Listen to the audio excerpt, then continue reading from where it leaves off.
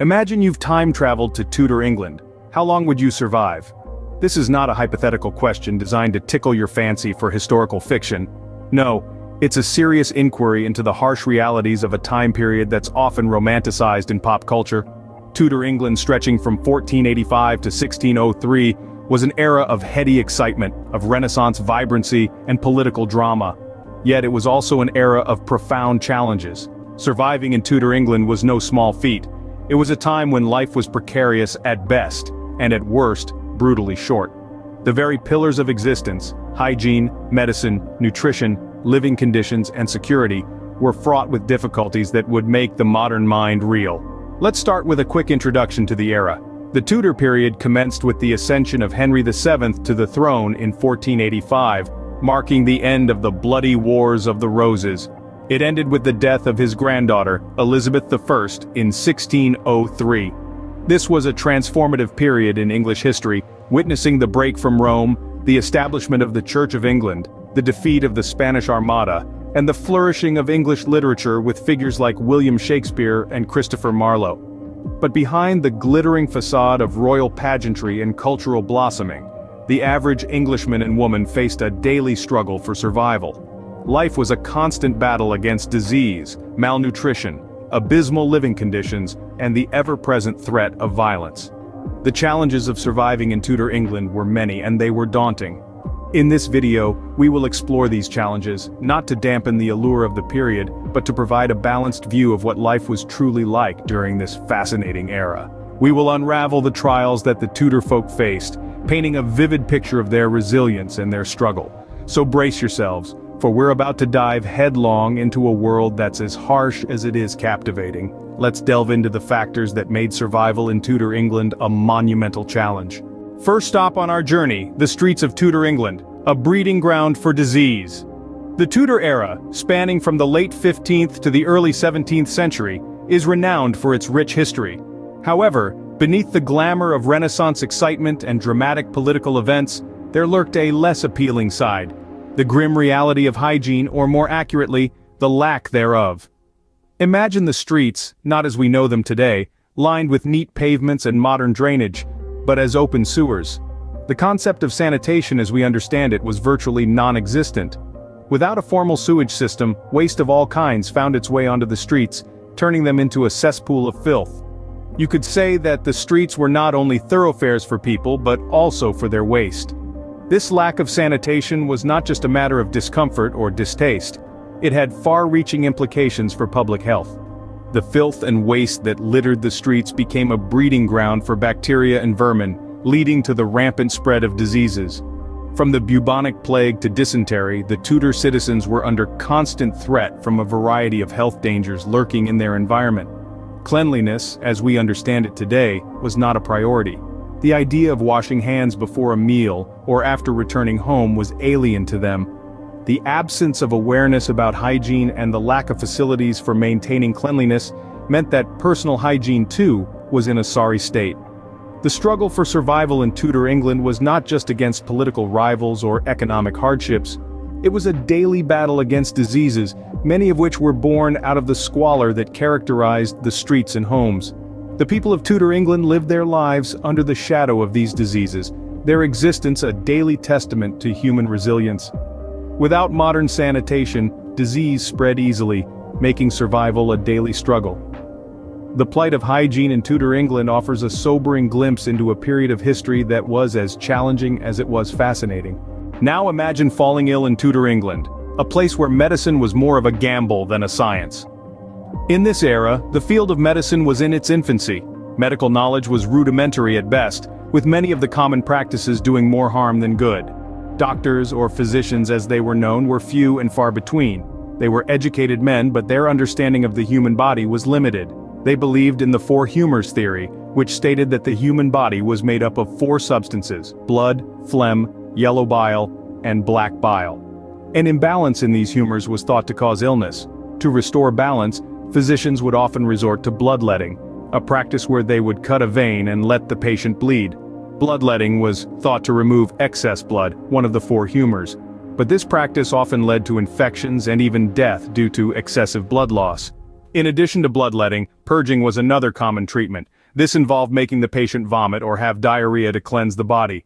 Unfortunately, this method often caused dehydration and weakened the patient further. Herbal remedies were also popular. While some herbs did have medicinal properties, others were harmful or had no effect at all. The lack of standardization meant that treatments varied widely, and what worked for one person might not work for another. Surgery was the last resort, as it was incredibly risky. Surgeons had a basic understanding of anatomy, but lacked the tools and knowledge we have today. Anesthetics were not yet invented, so patients had to endure the pain. Infections were common, and many patients died from what would be considered minor surgeries today. In the face of illness, the lack of effective medical treatment was a death sentence to many. The primitive state of medicine in Tudor England was a stark contrast to our modern understanding of health and disease. It's a sobering reminder of how far we've come and the importance of continued medical research and innovation. Now let's talk about food, or rather, the lack of it. This was a stark reality of life in Tudor England. The struggle for sustenance was real, and it was a daily battle. The majority of the population lived off a limited diet, primarily of bread and cheese.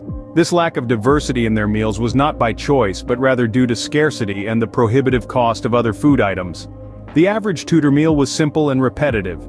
Breakfast typically comprised of bread and ale, while dinner, the main meal of the day, included pottage, a type of thick soup made from oats. Occasionally, the fortunate ones could supplement their diet with small portions of meat or fish. However, for most, this was a luxury they could ill afford. This lack of dietary diversity had severe implications for the health of the Tudor populace. Malnutrition was rampant, with many suffering from scurvy, a disease caused by a deficiency of vitamin C. This was particularly prevalent among the poorer classes, who had little access to fresh fruits and vegetables, the primary sources of this crucial vitamin. The food scarcity was further compounded by periodic famines. Harvest failures due to unpredictable weather patterns led to severe food shortages. These shortages not only drove up the prices of essential food items, but also led to widespread starvation. The years of famine were marked by an increase in mortality rates, as the weak and the poor succumbed to hunger and disease.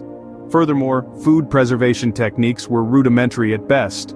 Without refrigeration, food spoilage was a common problem, leading to food poisoning and other related illnesses. This only added to the already high mortality rates. So, the daily quest for food was not just about satisfying hunger, it was a fight for survival, a battle against malnutrition and disease. In Tudor England, hunger was a constant companion, making survival a daunting task. Surviving Tudor England was not just about battling hunger and disease, the living conditions were another hurdle. Picture this: cramped, dark homes, often with entire families sharing a single room. The lack of space and sunlight turned these homes into breeding grounds for disease, making survival even more difficult. Moreover, these houses were constructed from timber, wattle, and daub, materials that were hardly weatherproof. Imagine enduring the harsh English winters in a house that could barely keep the wind and rain out. Adding to the misery, these homes lacked proper ventilation and sanitation facilities. The stench of human waste, combined with the smell of burning wood and animal dung used for heating, created an insufferable living environment. In essence, the homes of Tudor England were far from being the safe havens we associate with the term home today. Living conditions were far from ideal, adding another layer to the survival challenge. Lastly, surviving Tudor England wasn't just about battling physical hardships. Personal safety was a constant concern. With crime rates soaring high, it was as if danger had become an omnipresent entity. The roads, frequented by highwaymen and thieves, were a hotbed for treachery and deceit. The law enforcement mechanisms of the time were, to put it mildly, lackluster. There were no established police forces, and the responsibility of maintaining law and order fell on the shoulders of unpaid local officials, known as constables. Their limited resources, coupled with their lack of training, meant that criminal activities often went unchecked. Moreover, the punishment system was brutal and unpredictable, with crimes ranging from theft to treason, often resulting in public executions. This harsh reality bred a culture of fear, where people were constantly on edge, wary of their surroundings and their fellow citizens. In Tudor England, danger lurked around every corner, making survival a perilous endeavor. Surviving Tudor England was no easy task, as we've seen. It was a time of significant historical importance, filled with the excitement of the Renaissance and dramatic political events. However, it was also a period marked by extreme hardship and challenges that made survival a daunting task. Firstly, the woeful state of hygiene was a significant hurdle. The streets were filthy, and the lack of a proper sewage system made the spread of diseases rampant. Imagine a world devoid of the sanitation practices we take for granted today. Secondly, the primitive state of medicine compounded the problem. The doctors of the time lacked the knowledge and resources we have today to diagnose and treat diseases effectively.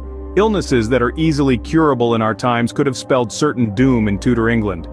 Thirdly, the struggle for sustenance was a daily reality. The diet was primarily composed of simple foods like bread and cheese. This lack of a balanced diet led to widespread malnutrition and hunger. The abundance of food we enjoy today was a distant dream in Tudor England. Fourthly, the living conditions were harsh. People generally lived in small, dark houses. These cramped and poorly lit spaces were breeding grounds for diseases and significantly shortened lifespans. Finally, the perilous state of security was a constant threat. Crime rates were high and the roads were dangerous. Safety, something we often take for granted, was a luxury in Tudor England. In sum, survival in Tudor England was a daily struggle against poor hygiene, primitive medicine, inadequate nutrition, harsh living conditions, and a lack of security. These challenges made life in this period not just difficult, but often short-lived. Next time you wish to time travel to Tudor England, remember, survival would be your biggest challenge.